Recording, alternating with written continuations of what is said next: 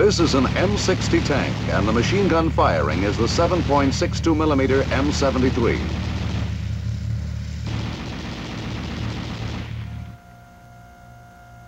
This machine gun is used primarily on tanks and is coaxially mounted with the main gun. The M73 machine gun is a lightweight, air-cooled weapon. It is recoil operated with a gas assist and is completely automatic.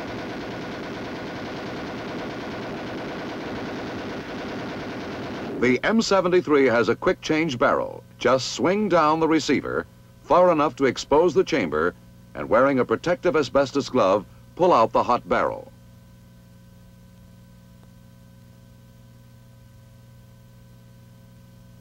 The new barrel is just as easy to insert.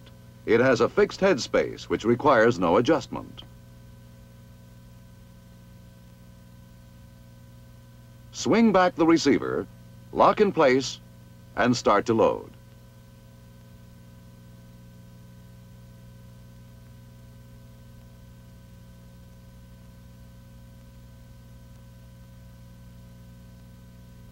The M73 machine gun weighs 28 pounds and is 34 3/4 inches long from the flash hider to the backplate of the receiver.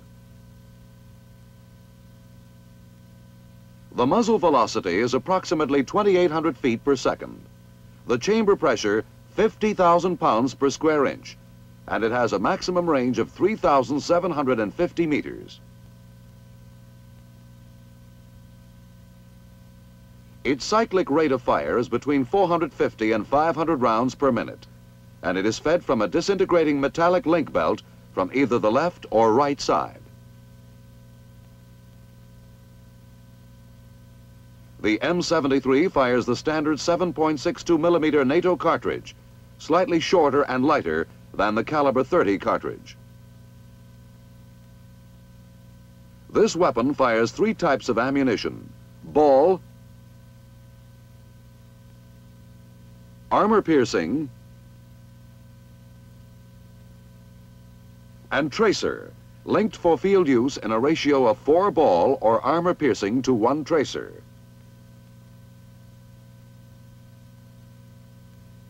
The M73 machine gun is mounted to the left of the main gun mount of the M60 tank by a clamp, which is fastened to the mount by 2 Allen head screws.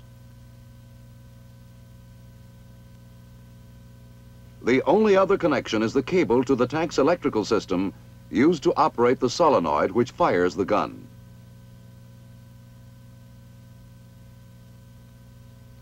To clear the weapon before handling it for any purpose, push forward on the cover latch rod, raise the cover and the feed tray, then pull the charging handle to the rear. Set the safety on safe. Check to make sure no round is left in the chamber. Then place the safety on fire.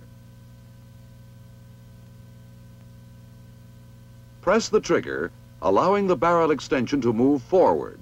You are now ready to load the weapon.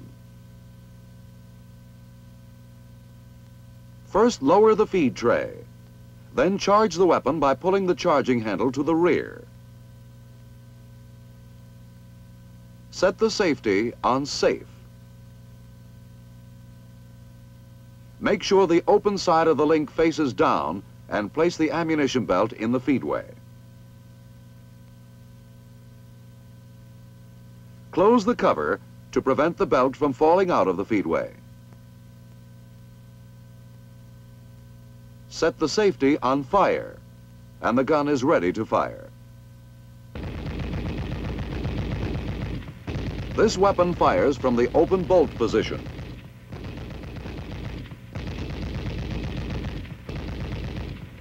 Since the M73 is coaxially mounted with the main gun, it has no sights of its own. If adjustments are to be made, they must be done by bore sighting with the main gun.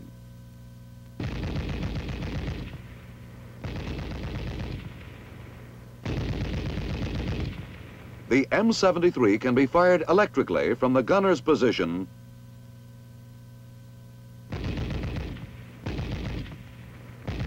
or the tank commander's position.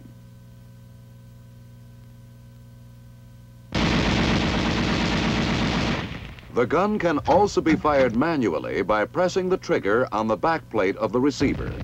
The gun continues to fire as long as the trigger is depressed. While the M73 is fully automatic, it can be fired in single shots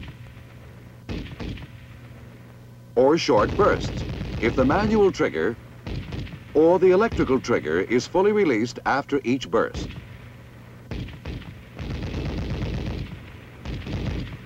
To unload, follow the same procedure used to clear the weapon. Remove the ammunition belt from the feed tray. Charge the weapon if the barrel extension is forward. Set the safety on safe. Check the barrel to see if it is clear.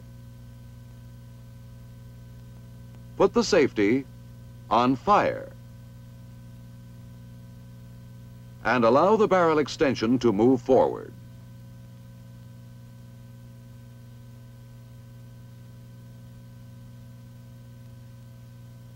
To prevent overheating, to extend the life of the gun and maintain its accuracy, the barrel should be changed frequently. To change the barrel, pull back one of the two disconnector grips on the receiver assembly. Rotate the receiver, allowing it to swing down, then withdraw the barrel from the mounting block assembly.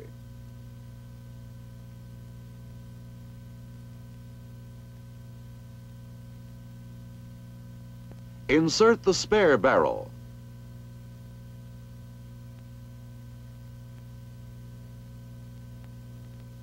And check the barrel locator on top of the mounting block. The locator should be flush with the top.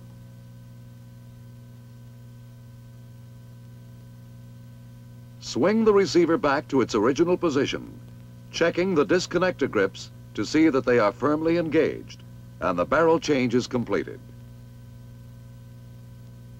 Now firing may be resumed.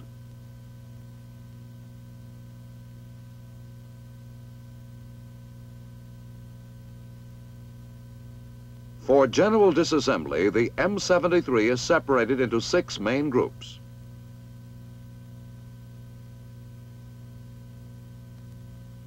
The first of these is the cover group, consisting of the cover and feed tray. Number 2 is the backplate group.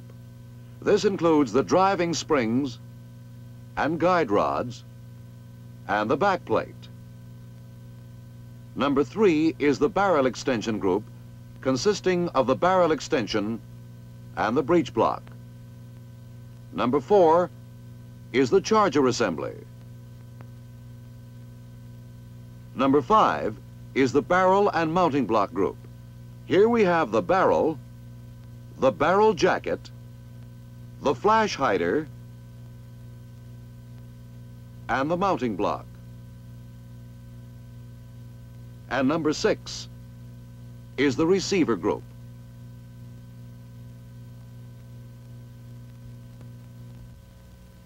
Now let us see how the M73 machine gun is actually disassembled into its 6 component groups.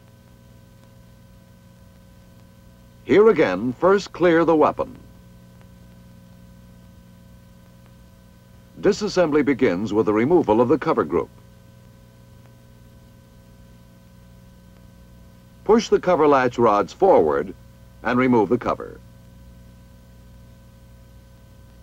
Lift off the feed tray.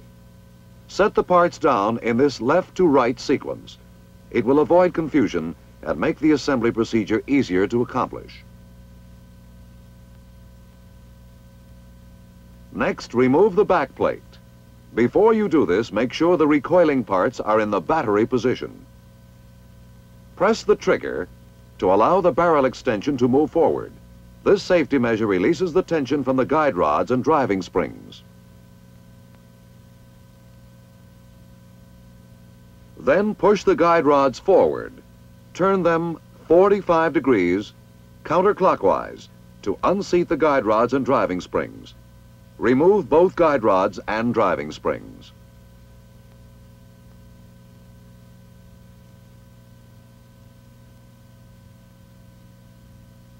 Lift the back plate straight up and slide it off the receiver rails. Next, retract the barrel extension, but do not use your fingers. The rammer can cause serious injury as it snaps back. Pull the charger handle to bring the barrel and barrel extension back.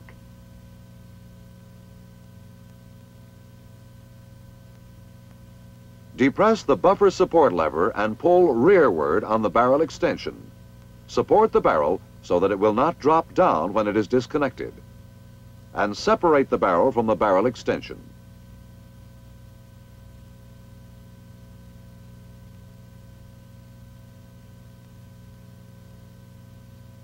Remove the breech block assembly by sliding it to the left and then lifting it straight up. To separate the charger assembly from the receiver, first, take off the retaining ring from the charger mounting stud. Slip the charger off the rear mounting stud and remove it from the front buffer support pin by sliding it to the rear.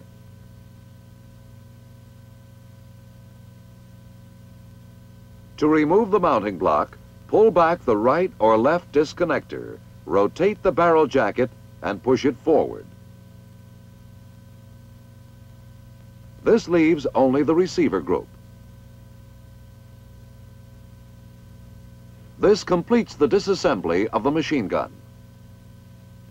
Remember to set the parts down in this sequence in the order of their removal.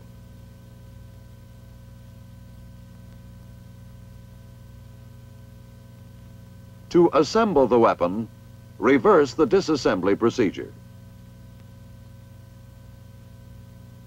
Replace the mounting block on the receiver. Set one of the disconnectors in the hole on the mounting block. Pull back the other disconnector. Rotate the mounting block into position and release the disconnector. Next, the charger. This assembly is so designed that with but a minor change, it can be mounted on either the right or left side of the receiver. To make this change, slide the connector to the opposite side by depressing the plunger and the spring.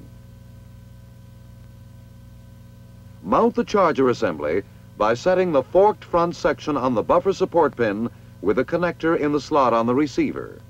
Slide the rear of the charger on the mounting stud.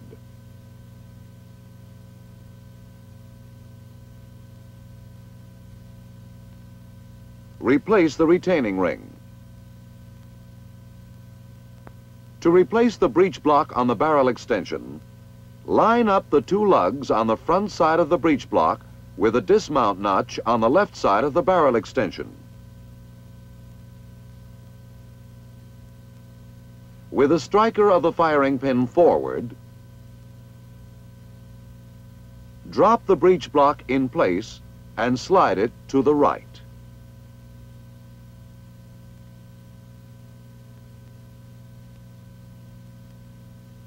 Set the barrel on the barrel extension and replace them in the receiver, making sure that the locator slot faces up. The receiver rails must engage the grooves on the barrel extension. Push the breech block to the extreme right so that it engages the rail on the receiver. Now slide the barrel and barrel extension forward. When you pull back the action lever, be sure to keep your fingers out of the way of the rammer. The action roller is aligned with the closing cam on the bottom right side of the receiver.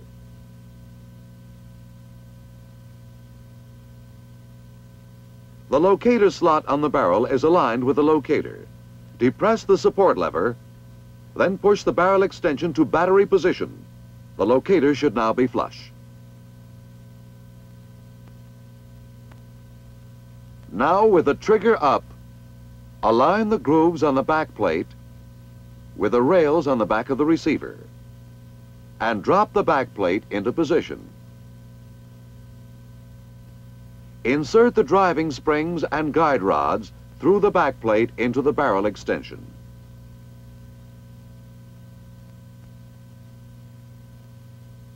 Push forward and turn clockwise until they lock in place. Next, seat the feed tray.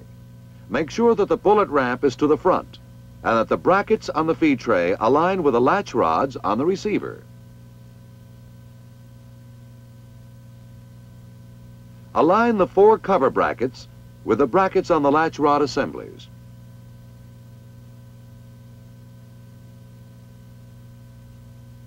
Push the cover down to the latched position. When you have completed the assembly of the machine gun, make a functional check of the weapon to make sure it operates properly.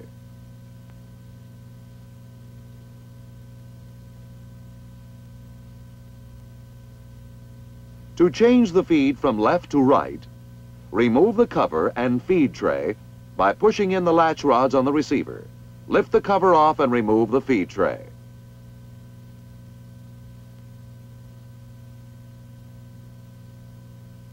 Adjust the feed tray by depressing the plunger and sliding the round stop to the left side of the tray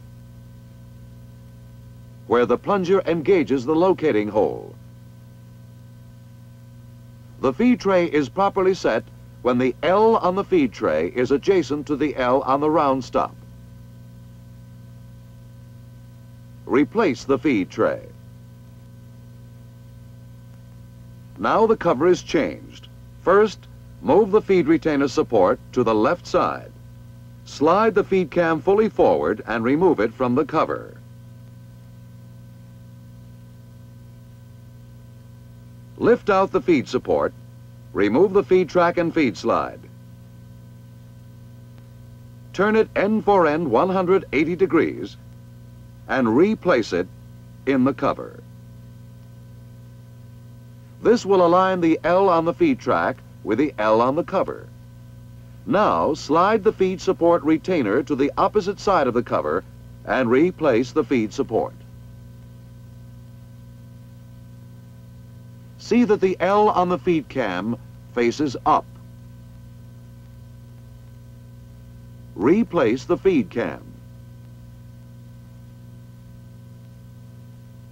See that the L on the feed cam lines up with the L on the cover and slide it to the rear. Finally, slide the feed support retainer to the central locked position and replace the cover.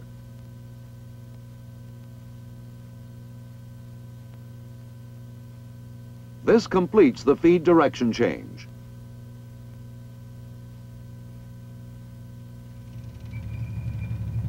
You have seen the disassembly and assembly of this tank's coaxial mounted machine gun, the M73. Part 2 of this film will describe the cycle of functioning.